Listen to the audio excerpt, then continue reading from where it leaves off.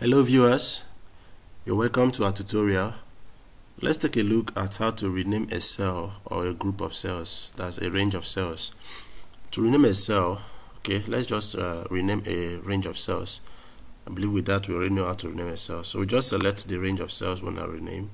For example, we're selecting the values in this row, quantity sold. So we'll go to the cell name box. Let's call this sales. You type in the new name you want it to bear, press enter. So this has been renamed, this range of cells has been renamed. Let's try and rename this cell also, this range of cells here. Let's call it selling price. Go to the cell name box, selling price. Okay, press enter, and that's it, you have it. Just to check, if you select this cell, click on this arrow here, look at it, sales is there and selling price is there. Okay, so let's see how we can use that. Let's say for example we want to get the revenue.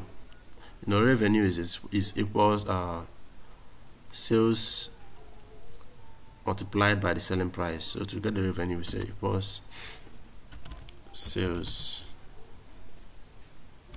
multiplied by selling price. We press enter. Okay, that's it. See what we got here.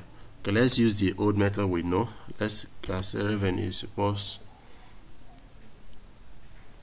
C2 multiplied by D2. Press enter. You see we got the same results. So let's just fill the two of them down. Let's fill the two of them down. Let's see what we get. Okay, as you can see from the screen, we got the same results. Look at the formula bar and see how we got this. This is sales multiplied by selling price, while this is C2 times C2. So by renaming these cells, we can use the new name to refer to the cell. That's how it works. Thank you for watching.